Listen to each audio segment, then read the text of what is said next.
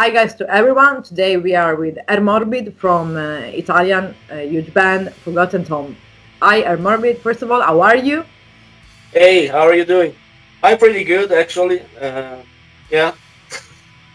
I'm the same. I'm pretty good since we have this strange bad situation. I want to start with, of course, the most common question to just introducing Forgotten Tom and the lineup. Well, the band was born in '99 as a one-man band. I was Yeah. actually the founding member, and I stayed as a one-man band for at least up to 2003. And then other people joined the lineup, especially for the live shows. Yeah. And we changed a few members over the years, but the drummer and the bass player are pretty much the same since the beginning. So we have been playing together since 2003 2004. Almost 20 years. It's a lot of time by now. Yeah, Yeah. and And we changed the guitar player in 2011. We got another guitar player. It was Andrea from Whiskey Ritual. He stayed with us for 5 or 6 years, and then we had to change it again because he had some personal issues. Therefore, now we have we changed a few session members. Now we have this guy from Kotza. It's a Swiss band. Swiss black metal band, and he's very good guitar player and cool guy. He's a young guy. He's like half of our age probably, but it works. it feels like you are like the great uncle or like the father of. We kind of we have to keep an eye on him, when when we try. Maybe he can drink. So he can drink more than he can. He can. I can say he can have in his body more beer than the others. Because with the age you are not able to keep beers and alcohol as when you were younger. He's a very good guitar player, and he fit well into the band, The band. And if we have to speak in English the whole time because he's from With him, yes, from Switzerland, yeah. Switzerland, so Yeah, but yeah, it was a good choice, and we played several shows already. It's working great, and now unfortunately we can't play, but we are waiting for. Of course, but like you said in the introduction, as the beginning, you were just like one man band. Why did you choose to form a band? And not staying just one man band. Well, before Forgotten Tomb, I was singing for a couple of demo bands in the 90s, around 97, 98. One of these bands was Sacrater, which was like a occult black metal band. The problem was that the band imploded at a certain point, so I was faced with a situation where I had to find other people to form a new band of my own. Yes. So it was that back in those days, especially in my city, which is a small city, and back in the end of the 90s, there wasn't really people listening or even playing black metal, Yeah. So since I could pretty much play all the instruments, I was like, okay, fuck it, I will just do it by myself, the Burzum way, The Burzum. You can do like a Italian Burzum, but without other issues. It was, of course, but those days it was more. It was more common to have one man bands in black metal compared to these days, so it wasn't too strange back in '99. And but my plan was maybe afterwards to find a full lineup for live shows, and that's what I did actually in the years following the formation of the band. Yeah. Yeah, sure. And now speaking about Songs to Live is considered like we can say a pillar of the depressive suicidal black metal. What do you think about that? Well, I'm flattered, from this kind of opinion, which is pretty common, I think, and I think it's true in a way because we were among the originators of this kind of style Yes, together sure. with a handful of bands. Because really, nobody back in those days was playing this kind of stuff, and the Yeah, term which we use today, DSBM, the whole yeah, suicidal black metal tag, it didn't exist back in those days. yeah. So I was among the first to say that I was playing this depressive black metal and stuff like that. And musically, obviously, we were very different from the bands of those times, because most bands back then were still trying to imitate Marduk or Immortal, this kind Yeah. of fast black metal. And when I did the first album, Songs to Live, it was very slow and brooding and depressive, of course. It had a lot of atmosphere and different lyrics, different image, so it was something new. We were just Yeah. like 5 or 6 bands maybe worldwide trying to do that. As So it is not easy when there are, like an existing genre bring new, yeah, new evolving. It's like, for example, in death metal, what could you bring new in death metal? That melodic death metal is terrible. It's not easy bring something new and that people could like it. Of course, it could be something for people, for a small circle of people that can understand your message, and especially this type of music, of course, because and of course it's deep, it has a deep meaning. yeah, also back then it was really unfashionable, compared to these days. These days you've got like thousands of depressive, suicidal black metal Yeah, bands, pretty much all doing the same things, same image, same yeah, theme, same but music. Back yeah, in the old guard, they were like, what the fuck are these guys doing? Like, what's this shit? Like, like the emo version of black metal. yeah, this is not black metal. And now it's like one of the biggest trends in black metal. So Yes, yes, of course. I kind of created a monster, I guess, or something like and that. the most important thing is something that we as Italian did it, because Yeah, many genera were invented in Florida, in I don't know, in Sweden, in Norwegian, but something you did it for us as Italy as country. yeah, yeah. So thank you. I mean, we can be proud of something. And at the time, like we were saying before, the band that was given birth with this genre were shining. What do you think about this band? You'll have the chance to play with them or just meeting them? The fact with Shining is that we met them early on, because the singer Niklas, he had this small label back in the days, which Yeah, was called Smart Services, and I had a fanzine back in those days, and we were, getting in touch because of the releases he was doing with his label. And he heard of my band. I sent him a promo CD back in those days, and he was like, "What the hell? This is great! I absolutely want to release it on my label." So really? I started from there, and we called each other on the phone, and it was like, we found out we had a lot of things in common That's when it comes to musical taste and ideas about the attitude that this kind of stuff should have, and yeah.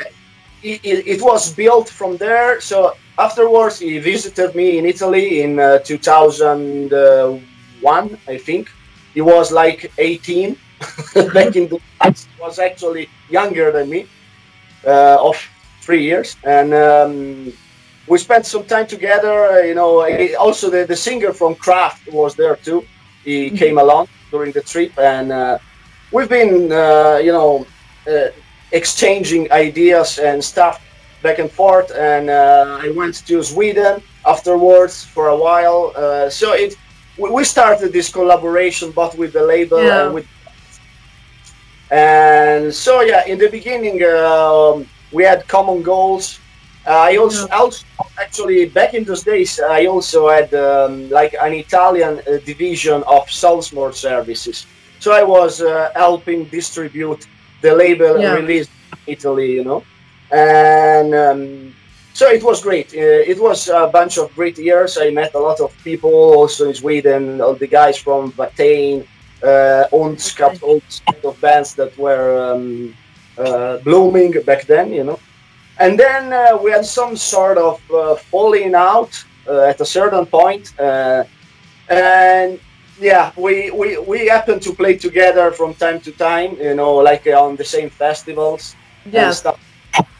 But yeah, it's like something more like everybody does his own thing, Yeah, of course. Everybody is a way of playing, you can say. I think that both the bands started developing pretty fast in those days, and it's like in every other genre, I wouldn't say, I don't know. It's just everybody takes his own path, Yeah. Of course. And also, I mean, this particular genre that we can say you created, there is something that inspired you to go in this direction of this depressive, suicidal black metal. I think the main reason were two.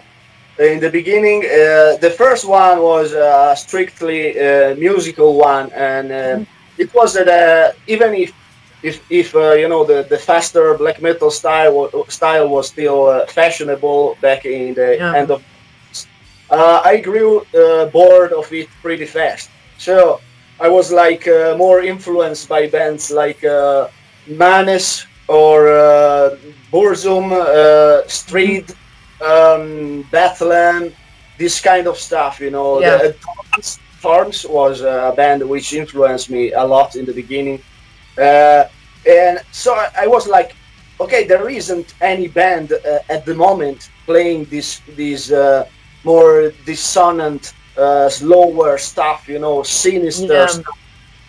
Everybody wanted to be fast and talk about war and all the Satan and woods. Yes.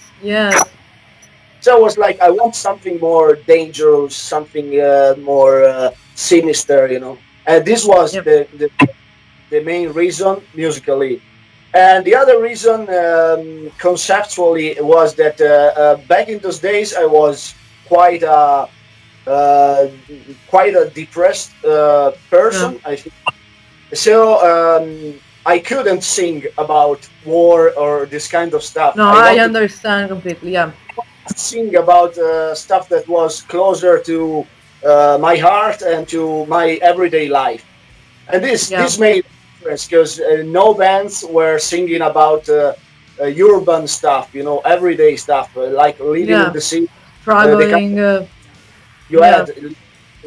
So that was another catalyst. Kind of immediately, Yes, because especially in that genre, there are like how can I say, focused. You play thrash metal. You speak about war. You play that metal. You speak about destruction.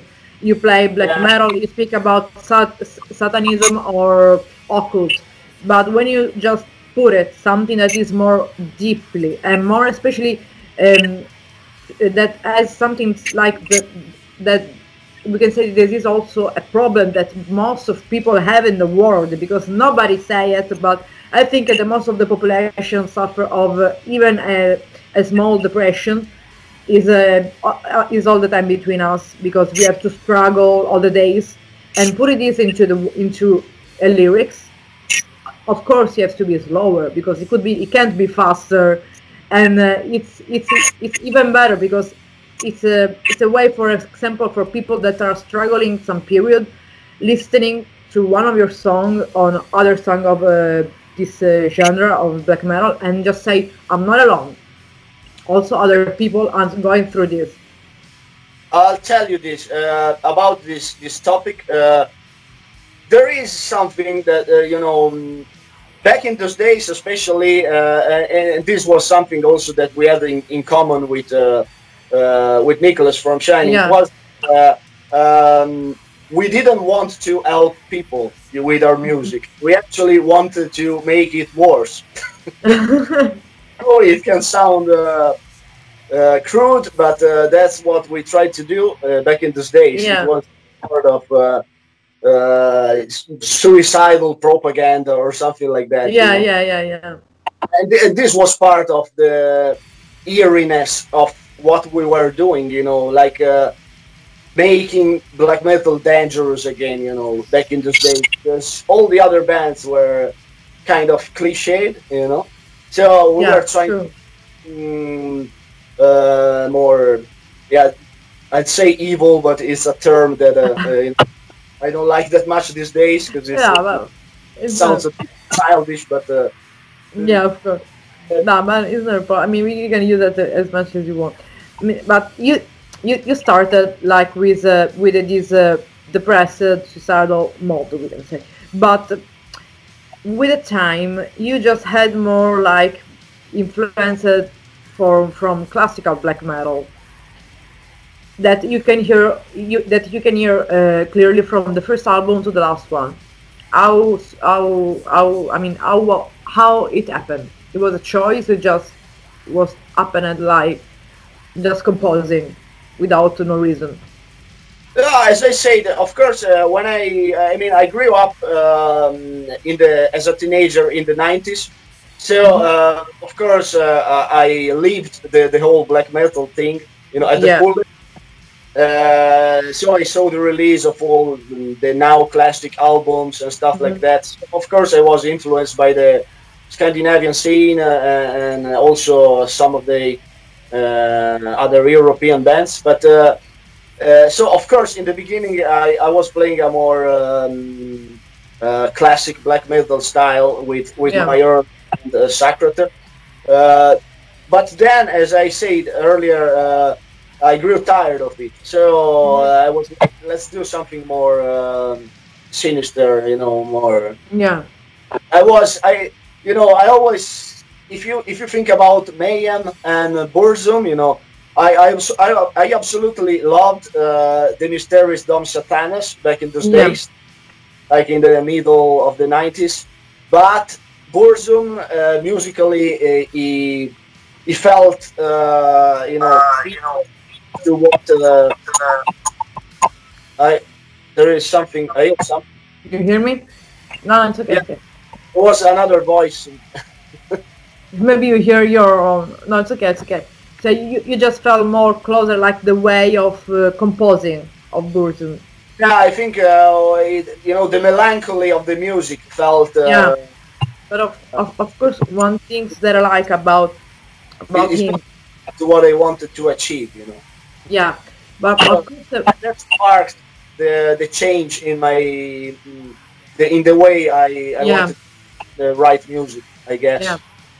And that's one thing that I like about Burzum is that apart of what happened, that we all knew what happened, is that he's playing today, right now, is composing with nothing basically because he's barely have some money to just living and just he keep on composing his own music just by his own, like a really one-man band, and he's doing these things by his own with his idea and auto-producing it himself, and I think it's a good thing to do it instead having a great production like like for example Mayhem, they have huge fire, or for example, yeah, I don't want to speak about them too much because I don't even know if they are black metal or not, behemoths that they are maybe a punch in the eyes for people who really live black metal, because sometimes I saw him with leggings that, I mean, it, it's better just we stay speak, but there are people that truly live it, that, I mean, their style, because it's not only the music you listen, you feel it, that way of living, that music became your own soul. Yeah. Or vice versa, vice versa, as in Italian, vice versa, in the opposite way. And also, I mean, looking right now, so today, with your eyes of today, with your mind of today, if of course an experience, what do you think about your first works, um, uh, songs to live, a springtime depression? You will change something in those albums? I pretty much like Springtime Depression. I think it was an improvement on Songs to Live, but you know, within the fan base there is always this passion. Like I think Springtime Depression is better. No, I think Songs to Live is better. I think they were both good albums, especially for those days. You know, like Yeah. they were something new back then, something fresh. And I mixed a lot of styles because I wasn't influenced from black metal, but I was Yeah. influenced from dark wave of the 80s, like Sisters of Mercy, and then also doom metal, like early Paradise Lost, stuff like that. So it was an interesting mix of things. Yeah. I think that's what made those albums special. Besides the lyrical themes and the visual theme also, because we used to. It was different from the other black metal bands, you know, the image that we had back Yeah. then, abandoned buildings, and the first album with myself lying in the bathtub with all the blood and stuff, you know, Yeah. Yeah. It was. nobody was Yeah. doing back No, then. they only burning churches. This is the extreme act they did it, apart murder. But you were doing something that it was involving other people. It is all like inner self. Yeah, yeah. And obviously, you know, I was very young because the first album, I think I recorded it when I was like 19 or 20. Yeah, And really, yeah. it was released 1 year afterwards. It was Yeah, recorded because Salesforce Services took a whole year to release it. But yeah, still, I was in my early 20s when the albums were released, and I will probably change some lyrics now because I think they were a little naive, maybe, you know, like the way they were written, not the themes, but the way they were written. yeah. The verses, maybe the structure, we can say. They're good lyrics in itself, but I think they don't represent me anymore. You know, like Yeah, I grew up from that point on. So I yeah, think the lyrics I did afterwards are a lot better, even if my lyrical themes are more or less always the same over the years. But yeah, the way I write about those things now, it's a bit more mature and yeah, strong than I used to do back in those days. You know, back in those days, maybe they sounded a little, I don't know, whiny or, or something like that, which isn't the kind of person that I grew up, you know, becoming. yeah. Yeah, of course. But if you have to choose, for example, um, people, of course, are most of the people that listen black metal or metal in the world don't have much culture. Even myself, for example, in depressive suicidal black metal. But if you have to suggest three albums that we can say could incarnate better the soul of Forgotten Tome, which Okay. would they be? To suggest to someone that never listened to this genre, never. From Forgotten Tomb, I'd say uh, probably Springtime Depression for the early years. Mm-hmm. Then and Don't Deliver Us from Evil. I think it's a very good record. Yeah, it depends. I mean, if you're talking about my band, if someone wants to know how Zoom evolved, or if it's just for the whole DSBM thing, you Not know. just for you, for you. I want to know, Forgotten Tom, which album I should listen to know them since the Is beginning until today. okay. So yeah, I'd say probably Springtime Depression or Love's Burial Ground for the early days, and then I'd say And Don't Deliver Us from Evil and Nihilistic Estrangement, the latest one. I think Yeah. it's great. Yeah. Yeah, because it's I think it's good because they just could start from the beginning and make a journey, maybe just for starting from three albums you suggest to them. And speaking about, of course, that nowadays scene of DSBM, what do you think about that? Because of course you found that this genre 20 years ago, and of course it changed. Maybe it changed also in some lyrics composition, in some melodies. There are, in your point of view, there are some valid band, solid band. Uh, Normally, I don't really listen to what they call the SBM these Yeah, days, because since I was, among one of the originators of this style, yeah, I don't really feel like listening to the clones and all this kind of stuff. yeah, But I don't know. I'm pretty sure there probably is some good band among all the bad ones, but yeah, sure. I wouldn't know what to suggest because Yes, I of course. really listen to Yes, the of course, because you already found that like you made an evolution of a huge genre that is black metal. That it's like, for example, another, for I don't know, that deathcore, for example. What I mean, if I'm interviewing someone, if you see that deathcore scene, that there isn't another one because all are the same from the yeah, founder. It's yeah, like, for example, that metal. If you see that metal bands from today, they are all the same of the past. Because, but in black metal, you see some, just some, we can say more interesting. I don't want to say more because in that metal,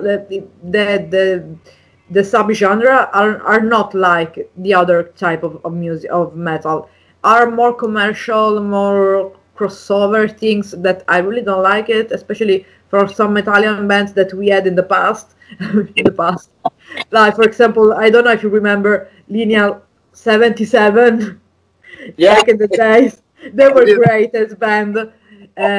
But apart from that, for example, in black metal, there is a, if you change a region to region, they change it as well. For example, because in France, there is this I think it's called Légion Noire, with the Peste Noire, Besmarash. They are, of course, we can say like extremists, like too much, but there are this new evolution, but it sounds always like the original black metal.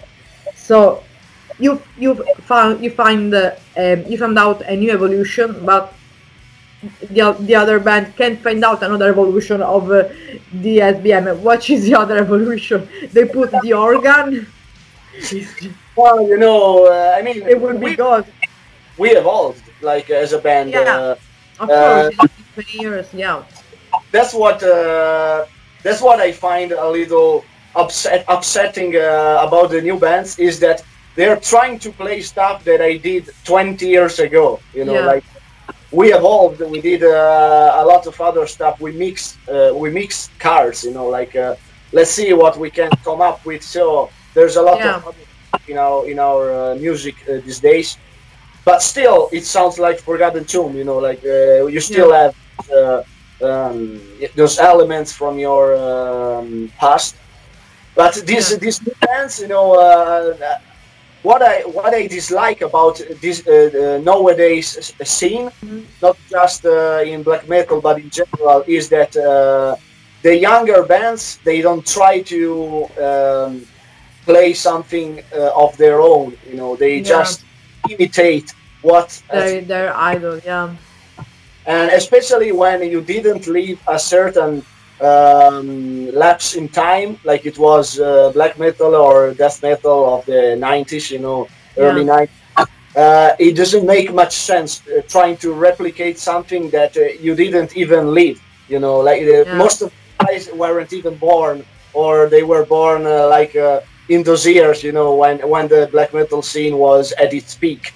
So yeah, you can try to imitate it, but you don't know how it was to live through it. You know, so yeah, it doesn't make much sense to me to imitate something in the first place, and especially if you didn't even live through those years. You know, like yeah. just Of course, try yeah, the influence and do something new. Like I don't yeah, know, yeah, yeah. some bands are probably trying to, but To do it, yeah. I don't But know if maybe, it or not. yeah, but of course it's not easy because maybe there are underground band in the world that are trying to do it, and it's hard, especially for people that living in small cities, and especially for people living in Italy, because we know how hard it is in Italy to get out of this country and be successful in the world, because we it's really hard, and this is why the following question, what I want to ask you is, what do you think about the Italian music scene? Not only just black metal, just general black music scene. uh, it's it's a difficult question. Um, Of course. I think it improved a lot compared to the old days because you know, there is a lot more bands, but also the quality increased. Like especially younger musicians are way better now. You know, at their Yeah, instruments, and, they know how to record albums and stuff. They are more advanced, I will say, compared to how we were back in the 90s or more, I suppose. And but at the same time, as I said before, there is a bit of a lack of identity, like personality. You know, like formally, they are very good, like very good yeah, musicians. They try to yeah, be professional, but at the same time, the music is not it's, very interesting, at least to me. yes. Even if I'm starting to be an old fuck or whatever, but Yeah, it's still, something that happened also because as you can see, you are from the. I don't want to say from probably the north, like the middle north, no, Italy, because people will think that you are from Scandinavia and I'm from Africa, and I'm from the south of Italy. This north and south Italy had, like we can say, the most um, valid music scene, most and Rome as well, because as even Rome has a huge band in metal music scene. But from the extreme genre, we had the biggest band. But of course, I see right now today teenager, that they just start not maybe from the roots. They just start to go deep in death metal, brutal brutal death metal, and yeah, this is sad because we had really beautiful people here in Sicily. For example, it was like 10 or 13 years ago when we had like for because we have probably you know this, we have here the temple of the abbey of Telema of Aleister Crowley. So we have like here in Sicily like a sort of occultism way of yeah, thinking, and there was this black metal scene here that was amazing. We had this uh, like I said to you before, Incubato, that singing in a Sicilian black metal. Also we had band that speak about Sicilian history in the black yeah, metal, and then from nowadays everything was disappeared. We had a really solid band that, and what they did all this band, they go to the north of Italy. these people. They just go to the north of Italy because here was really tough to play because you just see you just see 30 people at some gigs, and the other day the same people at another gigs because it's a small circle. But Yeah, in the north were different. For example, one guy that comes into the north, he came. I don't know if you don't know the band Blasphemer. yeah, He was the singer of Blasphemer, so he just go to a black metal hero to another huge band in the north. It's like yeah. the work. If you don't find the work in Sicily, you just go into the north to find some work. Yeah, that's a pity. Yeah. He also had the Yeah, Schizo, which was a great it's band. Yeah, I yes, loved it. it's yes, well, yeah, yes, and Because also it was difficult, especially back in the days. If you lived in Sicily to, reach yeah, the European scene and stuff. But still, correct, it was difficult for everybody actually yeah, because Italy wasn't really on the map back in the days, and uh, so even for us, you know, uh, we just we had this sort of career, if you want, because the music was good, but still. Uh, it was different. yeah, from the city I came from, I could have lived in Sicily and it wouldn't have made any difference, because there Yeah, wasn't anybody playing black metal around here. So yeah, you can move, of course, to Milan or whatever, but yeah, uh, it, I don't know. A lot of people kind of probably got discouraged too fast, too. or you Yeah, know. yeah. This is, but I also saw that, as you say, that for example, for the new band that they are all doing the same things. I saw that also people lost interest in the live music, even in Italy.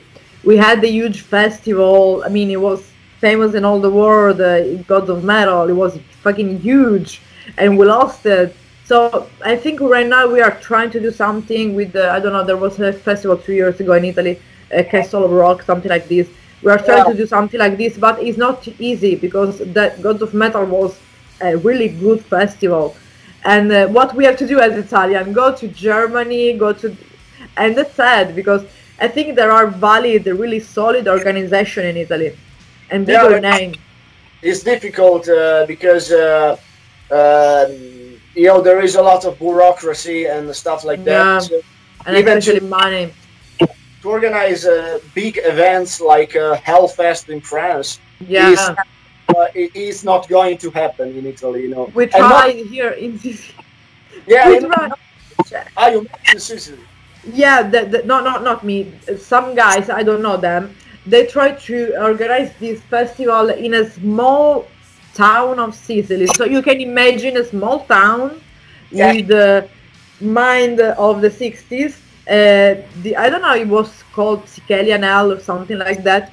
And there were a thing upon that with all the band they were playing. They invited from Italy Necrodeath. So when and but they didn't go to play at the festival. And it was a huge scandal because the priest of the small church accused Necrodat of being satanist and oh said, "I don't want satanism." And the drums call me and say, "What the fuck is going on with Sicily?"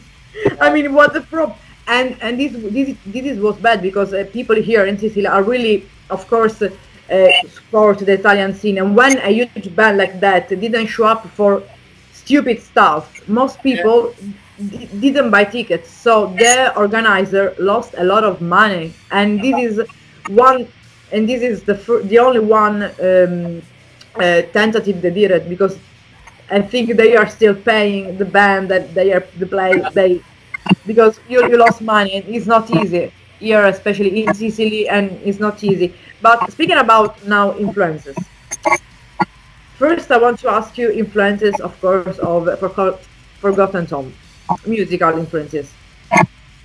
uh, well, as a band, we were influenced by the early black metal scene of the 90s, of course, especially those bands which were nearer um, to what I liked, you know, to the sinister feeling of the music, like Manus and early Burzum and Street, Bethlehem, uh, all these kind of bands, Thorns, Yeah. the demo days of Thorns, all these kind of bands, as well as dark wave of the 80s. I'd say Sisters of Mercy, early The Cure, Joy Division, of Joy course, Division. Yeah. that kind of stuff. Doom metal, especially early Paradise Lost, some early Catatonia, this kind of stuff, you know, but also the traditional doom metal like Yeah. Black Sabbath, Sam Vidus, all this kind of stuff. These were Yeah. my early influences, I'd say. And then over the history of the band, we try to develop all these influences. And we also had influences from the sludge metal scene, Yeah. from Louisiana, you know, like Crowbar or I Hate God, Buzz Oven, this kind of stuff, you know. Yeah. Uh, Yeah. a really wide range of influences, but I try to mix them up so you don't really notice, you know, like Yes, sure, of course. because I But if you, like another band. I want to sound like Forgotten Tomb, so I yeah, try to mix the stuff and add my own spice to it. You yeah, know. of course, of course. But as you were saying before, you two read abroad a lot because you are really well known at the in all the Europe in the rest of the Europe. There is some particular moment of touring or being at gigs. Some memories could be funny, sad.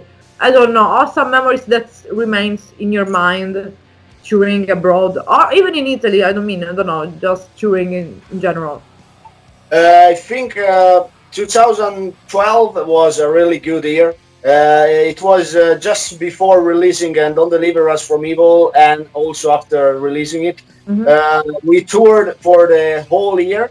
Like we started actually in 2011, and we kept on playing during the whole Yeah, yeah, 2012 yeah. all over Europe. We did Hellfest, the Extreme Fest in Germany and Austria, That's and amazing. other festivals all over Europe. We did 3 tours on a tour bus. It was great. We played like over 70 shows. My So God. uh, I mean, yeah, that's yeah, amazing. and you know, when you're on the road, every kind of things happen. So it was fun. You know, uh, it was special because you meet a lot of people around. You know, Yeah, both famous and not famous. You know, yeah. uh, Could and be it's fan or band. yeah, fans, bands. You know, uh, it was great to meet all these people and to live in certain situations. You know, Yeah. it was crazy. You know, like also very self-destructive, but Yeah, you I know, mean, it's not easy. It's not easy doing like all these shows in maybe or in 2 months or less sometimes. And yeah.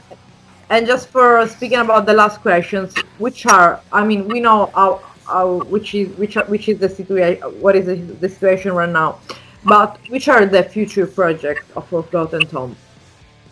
Hey, it depends on what happened with the whole COVID thing, but What Ponte said. yeah, technically, you know, we were supposed to tour in during the past year because we released the new album in May of the past year, but obviously we couldn't tour. So still, we haven't toured behind the new record.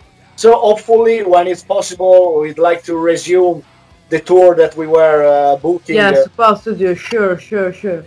the exploded, and we were also supposed to tour in the US, and it Ah, was that's amazing. actually we are still confirmed to play at Quebec That's Fest in Canada, Back that best. Yeah, yeah. but That's huge. we'll see. Yeah, it should be cool, but we'll see what happens because we're not sure that we'll be granted the visas and stuff like that. Yes, of course.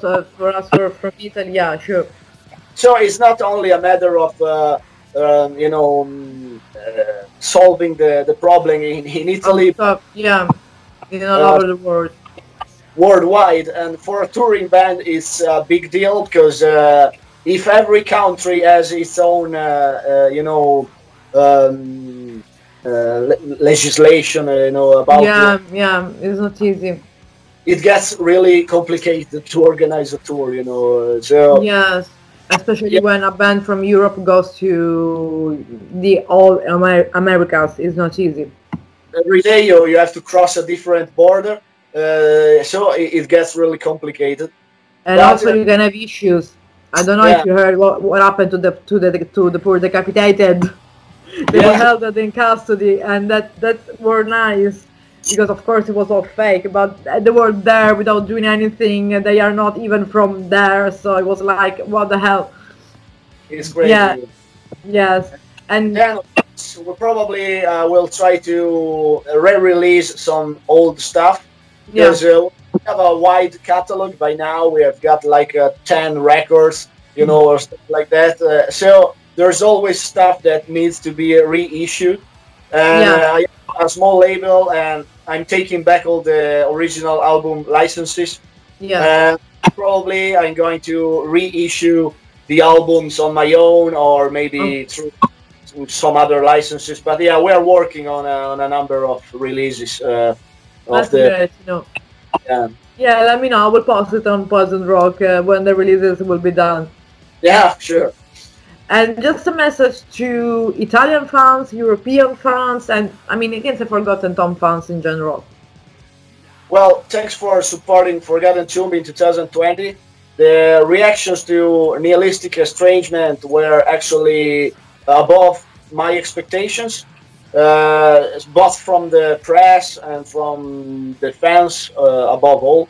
And I'm sorry that we couldn't tour and visit your country, but keep on supporting the band, and hopefully we will be back as soon as possible. So what can I say? Thank you so much, and I'm proud to have such a huge band in Italy like that. So keep on going like this, and keep our names country ahead. Thank you so much, and let's stay in touch for maybe drink some beer when all this COVID will be done. Sure, I'd love that. Okay, so thank you so much. Bye.